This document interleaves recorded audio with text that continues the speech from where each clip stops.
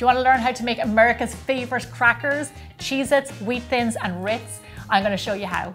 First cracker on our list is Cheez-Its. I love these crackers because they're loaded full of fresh cheddar. They're buttery, they're crumbly, they're absolutely delicious. We're going to make this cracker in a food processor because we want to blend up that cheese really well. So into our food processor, like I said, we're going to add in our cheese. For some reason, I love red cheddar. I know it doesn't taste different, but I feel like it does, and it like melts differently and everything. I just love it, but you can use any type of cheddar you like. Then we have our flour and a little bit of salt. Now all I want to do is just blend this up for around 15 seconds or so until the cheese is nice and finely ground. Lovely, this is what we're looking for. I kind of like orange flour, nice and fine.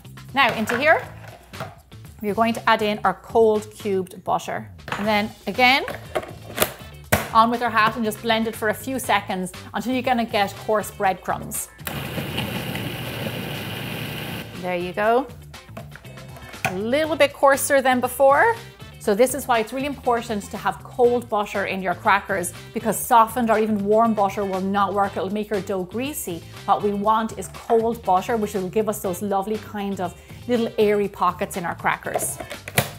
So this is looking good. Now, lastly, here we have some ice cold water. I'm going to run the machine and I'm slowly going to drizzle this in, and I'm going to stop when I see that my dough is coming together. There you go. You can hear it coming together before you actually see it. So this is what it's supposed to look like. If it's a little bit drier, that's totally fine. Doughs always get wetter as they sit. But look at that. A lovely orange, cheesy cracker dough. I always say this for my bold bakers out there, when you're making doughs, pastries, breads, when your dough cleans the bowl, just like that, it means you have like the perfect amount of liquid in there. So I'm very happy with that.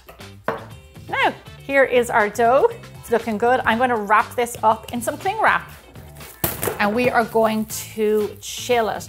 Now, for those of you who are wondering, can you make this dough by hand? Yes, you can, and you can chop up your cheese as fine as possible, but for best results, do it on a food processor if possible. A cracker dough ready to go. We're going to pop this into the fridge, let it chill for around an hour, and then it'll be ready to roll out. So before you roll out your crackers, preheat your oven to 375 degrees Fahrenheit or 190 degrees Celsius. So I found the easiest way to roll out these crackers is to do it straight on the parchment. So here I have a little bit of flour on my parchment. I've got my cracker. I'm going to put a little bit of flour on top of that. And then just roll out as thin as you can to around, you're talking roughly 9 by 13 inches. So here's a fun fact about Cheez-It crackers that you might not have known.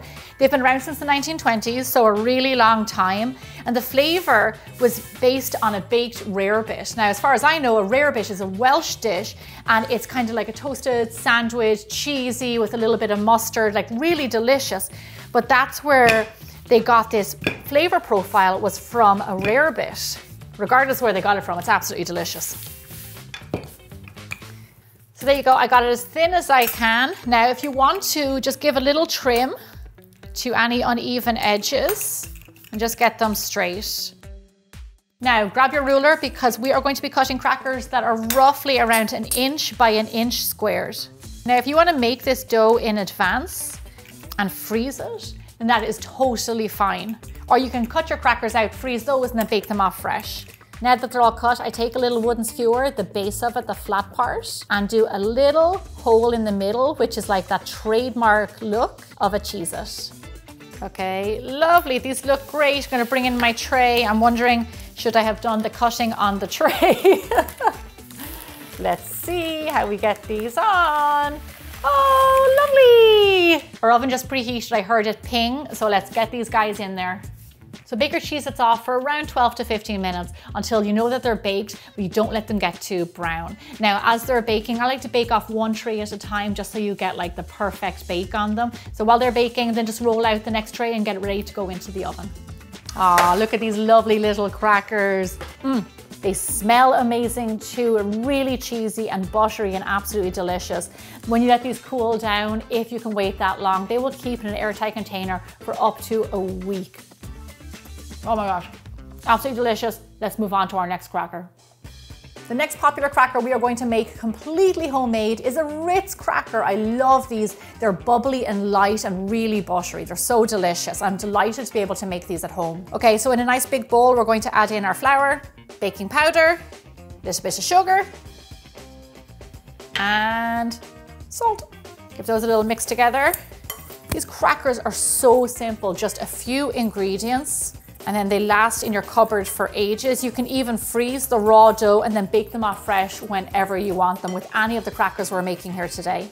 Next up is our cold butter. Now, just like the last cracker, you want it to be nice and cold and not softer at room temperature. So you can do this with a fork, or the easier thing to do is just go in with your fingers and rub it in just like you're making a pastry or a crumble. This is the way that I learned from the nuns all those years ago in Ireland in home economics class. There we go, look at that. Do you see that? A few little lumps of butter in there. It has texture, it's kind of like coarse breadcrumbs a little bit. Now let's add in our oil. Just so you know, for the oil, you can use vegetable oil, canola oil, sunflower oil. You can also use olive oil, which is a bit of a healthier oil. It also has really good flavor. Okay, this is looking lovely. It's kind of lumpy. This is what we're going for. Now here again, we have some lovely cold water, and we're just going to stir this in until our dough forms. And then just bring your dough together. There we go. Another ball of dough, another clean bowl. This is looking fantastic. This dough is a little bit soft. So what we are going to do is again, chill this just like our last one. So here we have our Ritz cracker dough, nice and chilled. I'm just gonna cut this in half. So I have a half to work with at each time. Flour my surface. This is a little bit of a wetter dough, so don't be shy with that flour. Okie dokie, now let's roll out this bad boy. So you want to roll this out until around 1/8 of an inch thick, but to be honest with you, I would say get it as thin as possible is your best gauge, because the thinner it is, the crisper your cracker, and also the bubblier your cracker. It'll just make it like so much nicer. I'm starting to see the countertop underneath my dough, so I think this is looking pretty good. Here I have around 1.5 inch cutter. I'm just gonna cut out my Ritz crackers and pop them on to my baking tray. Once they're all on a tray, I'm gonna take my skewer that I used for the other crackers, and the pointy end this time, I'm just going to boop, boop, boop, boop, just so when they bake, they don't all puff up like little pockets. Once you've poked all your crackers, here I have a little bit of egg wash. And you just want to very gently just egg wash the crackers. This just makes them a lovely golden brown and shiny. If you don't do this, they look a little bit kind of dull. Lastly, we're going to sprinkle with a tiny bit of salt on top just to give them a little bit of extra flavor. Okie dokie, I'm excited for these ones. Let's get them into the oven. Bake your Ritz crackers at 400 degrees Fahrenheit or 200 degrees Celsius. They love a hot oven. And you only want to bake them for around 10 minutes or until they're golden brown. These look lovely, golden brown. They puffed up a little bit, absolutely lovely. So here's what I want to do. While they're just hot out of the oven, I have some melted butter here. And you just want to brush them with the melted butter while they're still warm. It kind of soaks into the cracker, makes them extra shiny and makes them extra delicious. So don't miss that step. These look lovely, they're a great snack. They're so crisp, they taste amazing. Once they go cold, store them in an airtight container for up to a week. Okay, we're gonna set these aside and we're gonna get started on our wheat thins. We've already done 2 amazing crackers. Now this next one is one of my favorite to have with a little wedge of cheese on it. I love this recipe, also great to put in George's lunchbox.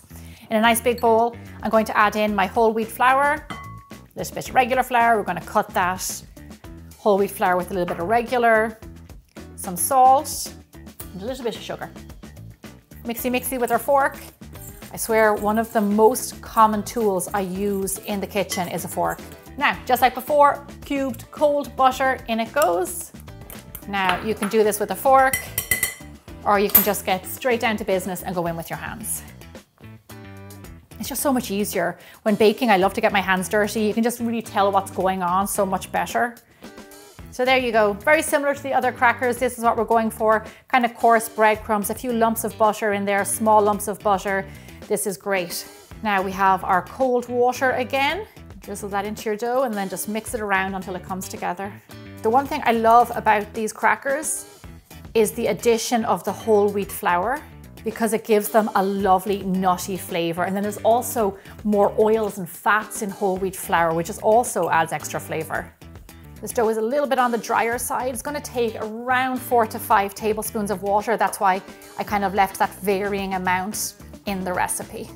Ta-da! Do. 3 for 3. Now I'm just gonna give that a little knead on the countertop. There we go, lovely. Now this dough just needs around 30 minutes or so in the fridge, not as much time. So if you want to use it after 30 minutes, it should be good to go. We just want to let those glutens relax and make it easier to roll.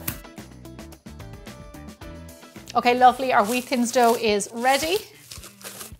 Divide it in half, make it easier to work with.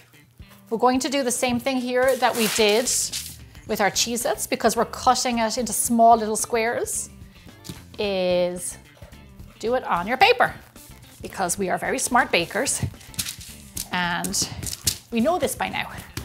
Okay, now same again, roll it out as thin as you can. This is a really lovely dough to work with. I have to say I love working with whole wheat, and I use it more and more just in my everyday baking, especially with George. It has amazing flavor, better than plain white flour. It has a nuttiness, it has all of the nutrients in the bran and the endosperm, and it's just delicious. Here we go again with my ruler. I am never without my ruler. And we are going to cut these a little bit bigger than our Cheez-Its, so around 1.25 inches by 1.25 inches. So with your pizza cutter, just cut all the way in one direction. Now turn it over this way, and we are going to cut this way. And remember, just like the other crackers, if you want to trim off the end to flatten them, feel free to do that. And then with our skewer, here we go again with our skewer. I'm just gonna do like 9 little holes in each one. Just do this really fast. You don't have to spend ages on it. Okay, lovely. Here I go again now. Oh, this is nice. There we go, perfect. Onto our tray. Lovely jubbly, everybody looking good. Let's get them into the oven.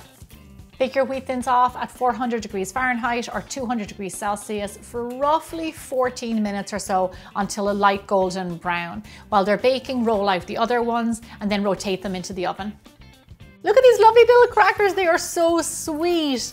They're crisp, they're golden brown, and they smell even a little bit nutty because of that whole wheat flour that we used. They're perfect for a lunchbox, to put in your car if you're stuck in traffic, to take with you on the train, whatever it is, even to have a little bit of cheese. Once these cool down, these will also keep in an airtight container for up to a week. There's a reason these crackers are America's favorite, so definitely try and make them at home.